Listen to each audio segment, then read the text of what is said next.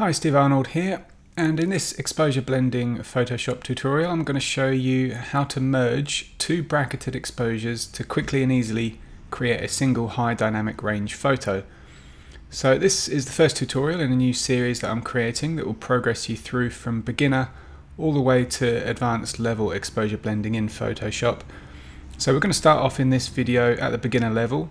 So if you're relatively new to blending bracketed exposures, or even if this is your first time, then definitely stick around.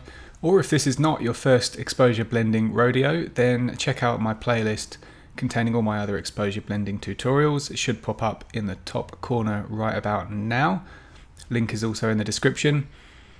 Now, the technique that I'm going to show you here involves using layer masks to blend two exposures together in Photoshop.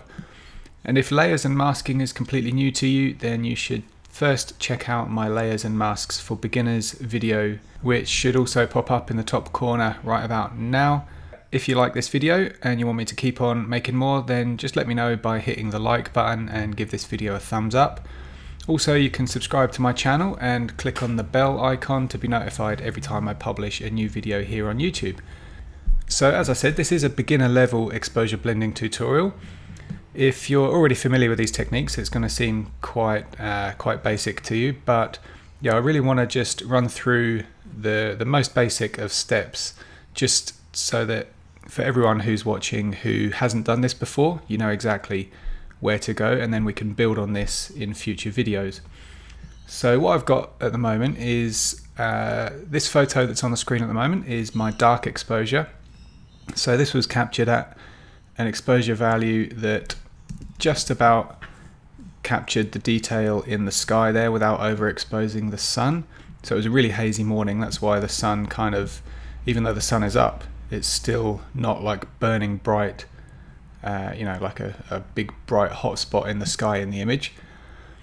And I'll just tab across to the second exposure which I've got here, in which the sky, as you can see, is overexposed. It's gone virtually pure white, but we've got a lot more brightness here in the foreground, so there's a lot more detail and we can see the pool and everything, and up here in the cliff we've got a bit more detail as well. So the very first thing that we need to do is obviously get these two images into one document.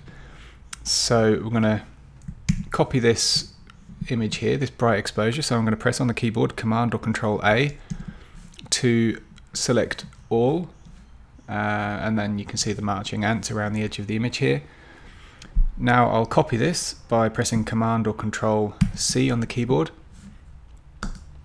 Now cross into the dark exposure and I'm going to press Command or Control V. And so now we have the background, which was the original image, over here in the layers panel, and we've got layer 1 on top, and I can close this second raw file now because we've got both images in the same document. So the idea here is to use layer masks to blend, well, either we can choose to work from this bright exposure and blend the darker exposure into it, or we can start from the dark exposure and then blend the bright parts of the bright exposure that we want into it. So I think for this, I mean, it's up to you which way you go. I think for this demonstration I'll start with the dark exposure in view, and then we'll blend the bright parts into the photo. So activating layer 1 again, I'm just going to add a layer mask using the little icon down here, and if I hold on the keyboard on a Mac, that's Option, or on a PC, that'll be Alt, and then click the Add Layer Mask button, it's going to add a black layer mask and hide this layer. So again, just a reminder, if the idea of layers and masking is a bit new to you, then definitely check out that intro to layers and masking video that I mentioned earlier. So yeah, now that we've got this layer mask added to the bright layer, we can take a brush tool with a white foreground, and I usually like to start at around a 30% opacity on the brush strength there, and also a hardness of 0 is quite important. And now I'm going to increase my brush size, so you can do that using the left and right bracket keys on the keyboard. So it's just a quick shortcut there to increase or decrease the size of the brush. So the left and right square bracket keys, I should say. So they're the ones just above your enter or return key on the keyboard. And so now I just need to brush into the layer mask, make sure the layer mask itself is selected, not the layer, like this. So make sure the layer mask is selected with the white brush. And now wherever I brush in the image, that is where the bright exposure is going to start to show through. So let's just do some sort of large sweeping brush strokes here to blend the brighter foreground in. Now it's going to get a little bit more tricky up here as I get closer to this this cliff top here, because I don't want to brush over into the sky. Otherwise, you know, the effect of that will be that I'm going to have like a glowing edge to the top of the cliffs here. So I'm just going to reduce the size of the brush and then brush along the edge here. Now, one way to get a bit more accurate so that we can brush all the way up to the edge of the cliffs without going over into the sky would be to load a selection, or if we want to get really kind of advanced, then we can use luminosity masks. But you know, really that is a tutorial for another day, so I won't go into that right now. You know, over time as I build out this series of videos, then you know, I'll have that that tutorial available, or you can check out the existing playlist that I've got just in the description below the video.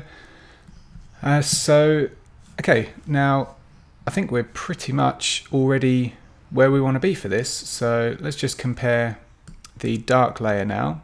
So I'm just going to disable the bright layer and now re-enable the bright layer, and we can see that we're actually seeing the bright layer here in the foreground and in the cliffs, but the dark sky from the dark layer remains.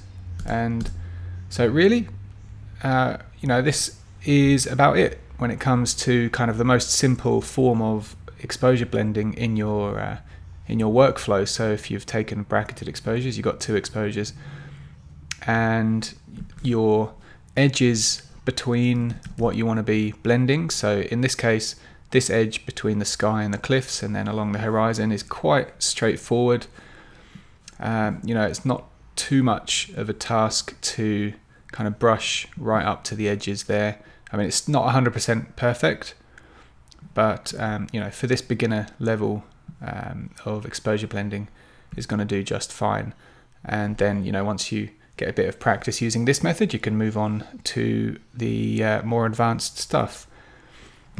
So yeah, I think really from this point in the workflow, you would then, you know, go on to process, adjust the colors, add contrast, and you know, give your image a bit more kind of oomph and just a bit more of a refined, polished look and feel. And if you want to download my 6-stage workflow PDF that will guide you through that entire start to finish process, then I'll put a link in the description below the video here. And in the meantime, I will be off putting together the pieces to complete the rest of this video series.